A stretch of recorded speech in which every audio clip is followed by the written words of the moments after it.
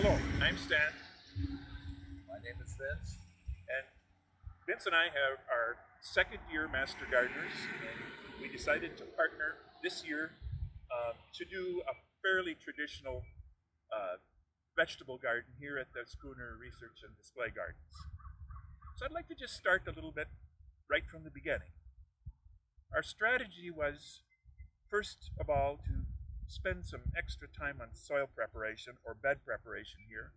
And so we decided to do a deep dig and really turn the soil here.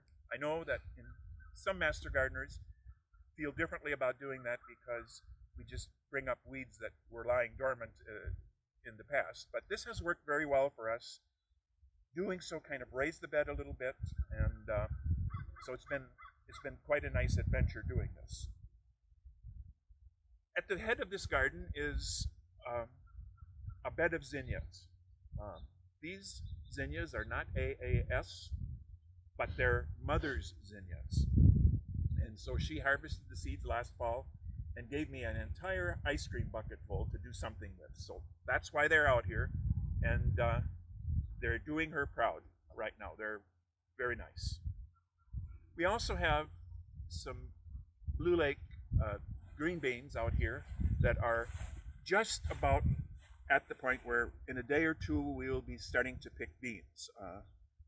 They've done very well. There are no blight on them. They haven't been really attacked by any critters either. So this is a really good example, I think, of some healthy looking green beans.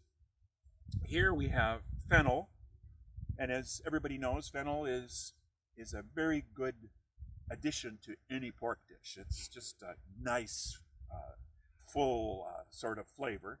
And this is the first time I've ever grown them, and I'm quite pleased. I'll try. I think we'll try in the future to have some more of these.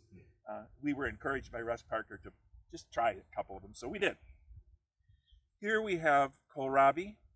It is also ready to harvest right now. Nice, healthy looking leaves on that.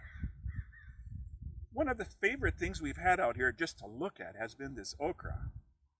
It's now starting to fruit. We loved the flowers. They were beautiful. They were the creams and sort of a rose color, and they were just wonderful to look at. It's too bad they didn't last more than a few days, but they were wonderful to look at, and it was a motivation to come out here 2 or 3 times a week. This is an AAS variety of kale. And there's a lot of it. I didn't think 3 or 4 plants would produce this much kale, but they're nice to look at. I have never planted, and I don't think you have either, Vince, No. Mizuna, which is also known as a Japanese collared mustard.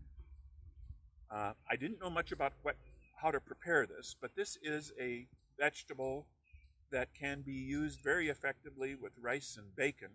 So that makes me hungry even if it's only 8:15 in the morning. We also have onions, and these will be, we're hoping to have them about 4 inches in diameter or so by the time we harvest these. Onions always fascinate me because you barely put them in the ground. And they seem to flourish, and I sometimes wonder how they survive here with hardly any dirt around them, but they have been doing very well. Here we have more green beans. These are also Blue Lake. And we have several varieties of tomatoes, and these, except all but one, and that's this one, are AAS varieties. This one is a Wisconsin, University of Wisconsin tomato, but it's not part of the AAS offerings that we were given this year. I also would like to just tell you we have several kinds of peppers here. And as you can see, everything's been quite prolific, getting Vince and myself to think that even if we like traditional gardens and with straight rows, we could have spaced more effectively, I think, because I think we're going to have a little bit of a challenge harvesting these beans when they're so close together. But right now, I think we're pleased with the lushness. And we have several varieties of tomatoes. This one, for instance, is Candyland Red, and as you can see, there are lots and lots of tomatoes on this plant. And then we end the garden. Here, of course, are peppers, and with a couple of more rows of onions. We love this plot. What could be more convenient than having the water source right next to us? And Vince, would you like to add any more? Sure. It's been very enjoyable this season, working with a good friend, sharing ideas and information. I totally agree with Stan on the straight rows. We're both old school, I guess. And we have, one of the problems is there's not enough spacing in there, especially with those tomatoes, but we'll see how that works out. I know that there are a lot of other people involved out here with all of the other plots, and it's always good, again, to be with friends sharing ideas and information. And mostly we hope that we're making Kevin and Russ proud of what we're doing. And whatever hasn't worked out as well as it needs to, we intend to fix that for next year.